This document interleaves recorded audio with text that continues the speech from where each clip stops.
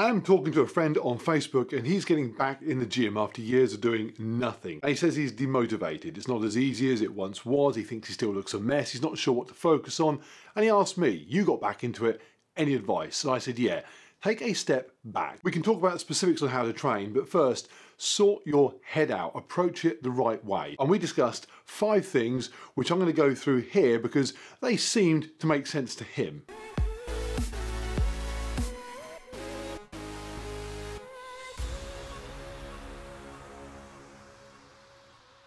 So hopefully anyone watching this will get something from the video, but primarily it's going to be aimed at those of you either returning to working out, having not done so for a while, or starting to work out for the first time, and perhaps thinking, in the words of the boss, maybe we ain't that young anymore. And he wrote that at 25 and had a point. Once you are pushing 30, you are past some peaks. There may be things that you will never be able to do as well as you did in previous years. And there may be things that had you done them in previous years, you would have reached a higher level than you will ever do starting them now. Missed peaks of opportunity, if you like. My first point is going to cover why that just doesn't matter, but it does make sense to approach your training with an awareness of the fact that you're not 18 and the implications of that. Number 1, no regrets. It is so easy to find yourself thinking, I wish I had done this sooner. I was pushing 40 before I lost 100 pounds in weight that I didn't need. And I spent a long time kicking myself that I hadn't sorted myself out earlier. And even now I've still fallen into that regret trap. I discovered 12 months ago that I'm okay riding a bike, and it crosses my mind, I wish I'd done this when I was 27 or even 37, not 47. And every time that happens I have to stop myself, because those sort of regrets, where you've got yourself somewhere better and then regretting not having done it sooner or younger or whatever, they are nonsense. 1, unless you have a DeLorean, they are completely irrelevant anyway. 2, they are negative thoughts resulting from a positive improvement, which is the equivalent of winning a race and then punching yourself in the face for having done so. Surprise me. And 3, and this applies just generally to any sort of regrets about anything, you have no idea whether what you wished could have happened would have actually resulted in a better outcome anyway. It's like those stupid game shows where there is an amount of money from £1 to £1 million in 10 boxes, and you have to pick a box. I'm gonna open it. And the one you pick has 750,000 in it. And then you regret not having picked a different box where you might have got the million, where you might have got the pound. So yes, you could have joined a gym 10 years ago and got in shape sooner. Or you could have got knocked down by a bus on your way there for your very first session. Life is way too varied and complicated to second guess what might have been. If you're alive and well today, because many people aren't, then every decision you ever made has led to you being alive and well today and able to make new and maybe better decisions today.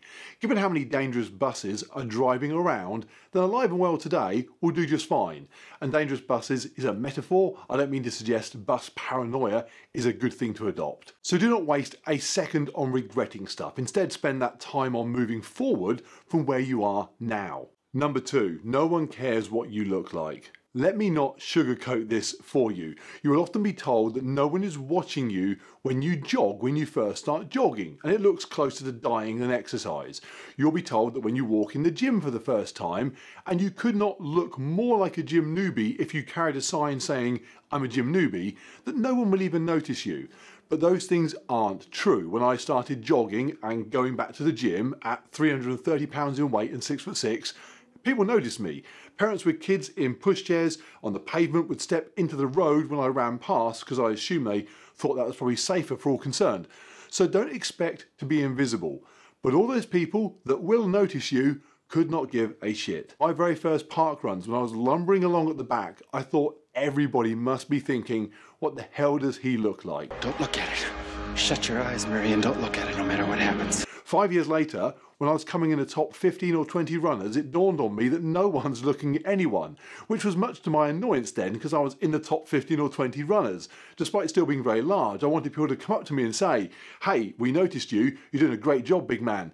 But no one does because no one cares. The same in the gym. I spent the first couple of years avoiding eye contact with the mirror because I didn't want to be reminded of how I appeared to everyone else there. The other day, I came home from the gym and Jenna asked if the gym was busy.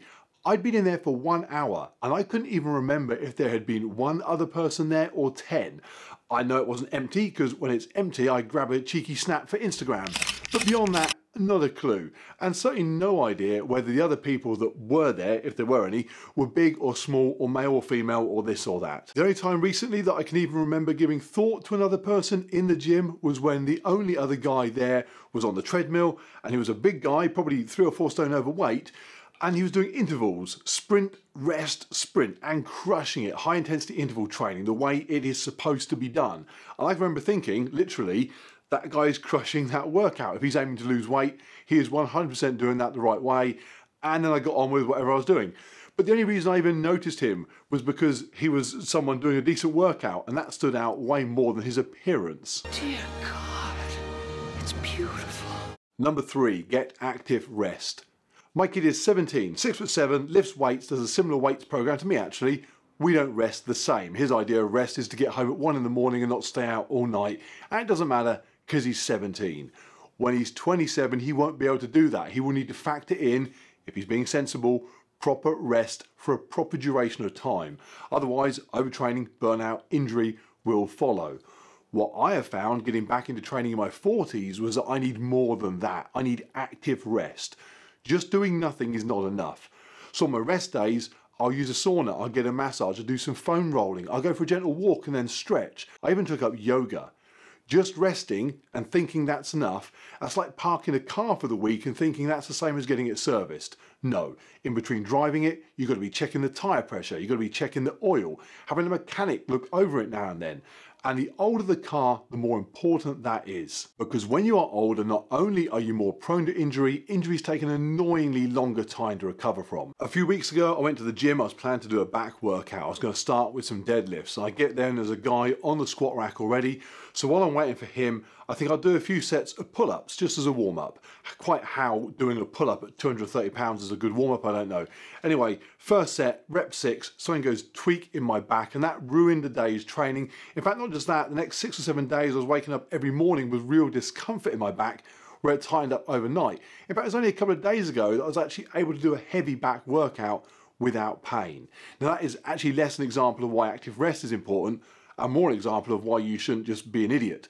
But it is a good indication of how, even for someone that is training on a regular basis, my body is just more fragile now than it was 20 or 30 years ago. So look after it. Number 4, be the best version of you. No, don't. My aim with anything that I do that I want to do well at is to try and end up above average. When you are below average, that is a realistic target. And if you get there, it puts you better than most. That's a nice psychological place to be. It also doesn't require the commitment and the compromise necessary to excel, to be the best, which means you can still fit in other aspects of your life around your health and fitness training. Your children, your job, your partner, your pets, whatever. And as you're working your way up to above average, it's easy to assume that when you do get there, you'll be content with that achievement, and many people are. But if you are somebody competitive by nature, then you may find yourself frustrated at your slowing improvements. I know in my park runs in the early years, I'd be knocking off big chunks of time every time I ran until I was running pretty quick. And then those improvements stopped happening, and on occasion, I'd go backwards. I found that recently with my cycling in here.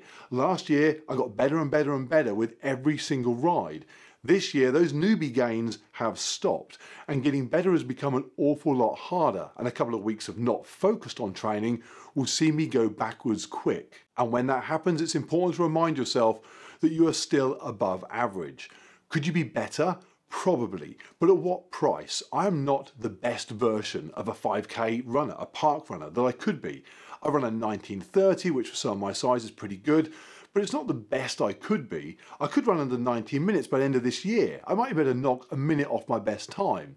But to achieve that would require a commitment of time and energy that would be significant. It would cause huge compromise elsewhere. My other sports and hobbies would suffer, not to mention my normal home life. The comedian Louis C.K. has a funny bit about going to the doctor with a bad ankle once he's over the age of 40. And the doctor just tells him, yeah, you just got a shitty ankle, that's just now what you have until you're dead. And Louis says, hang on a minute, there's nothing that medical science can do, there's no way that you can fix that somehow. What if I was an athlete? And the doctor says, whoa, you're not an athlete, so no to whatever you're about to ask. Now, I do regard myself as an athlete, but there are times when I'm stupidly contemplating compromising other aspects of my life in order to increase my performance in one area that I've just become hooked on, or I'm simply feeling frustrated that I'm not where I want to be. And on those occasions, I tell myself, you're not an athlete. Have a Coke and a smile, watch some Netflix. You don't need to be the best version of you. You need to be above average and the most content version of you. Number 5, calories in, calories out plus diet. And lastly, nutrition. Sometimes I assume everyone must know the basics by now. And then yesterday I was listening to a radio show, a phone in about obesity, and the level of knowledge from the people phoning in and the presenter taking the calls on really simple fundamental basics around diet and health was staggeringly non-existent. So given that the majority of people are overweight, and therefore if you're thinking of getting back into working out or starting afresh, then a large percentage of you may have that issue as well, as I certainly did, I thought I'd wrap this up by just touching on this point. Understand that too much fat is related to too much food. Calories. Not even too much bad food, just food. You can eat 10,000 calories a day of healthy meals, you'll be fat. And exercise to correct excess food consumption is like saving a sinking ship by bailing water out with a coffee mug. Theoretically possible, but I'm not going boating with you unless you agree it is better to fix the gigantic amount of water flooding in instead. One of the callers to the phone-in said he was 3 stone overweight because his 5-a-side football game had been cancelled during the lockdowns. No, he's not. It's too much food. What you do or don't do for an hour each week is irrelevant compared to the steady stream of calories that you consume every single day, all day. And the reason this section is called calories in, calories out plus diet is because there has been a polarization of dietary advice lately that seems to be either people saying it's calories in, calories out solution, like that's it, they just somehow solved the obesity epidemic with 4 words. And they say calories twice, it's really only 3 words. Or people saying you need to eat keto or carnivore or vegan or intermittent fasting or paleo or 1 meal a day. It's all about the diet. And by diet I mean things you eat. My dog has a diet, you have a diet, I have a diet. I don't use the word to describe restrictive eating. But those 2 positions pitched against each other make no sense. Calories in, calories out is factually correct. Consume more than you burn equals store fat.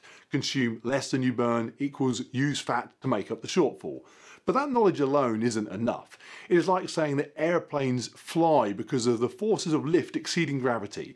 That is true, but if you tell someone you're on holiday to Greece and they say, how are you getting there? And you go, oh, lift versus gravity, they'll think you're an idiot. They want to know if you're flying BA, business or economy, extra legroom seats. They don't want you going Goodwill hunting on them and starting to scribble a formula on a blackboard. So how you eat, the diet you choose to follow, your eating plan, whatever name you want to give to describe shoveling food into yourself, whether it is any of those that I mentioned, it needs to adhere to the calories in, calories out formula. But whether you stick with it is based on whether it is a sustainable, enjoyable way of eating. For example, a ketogenic diet with the right calorie in, calorie out numbers will work for fat loss.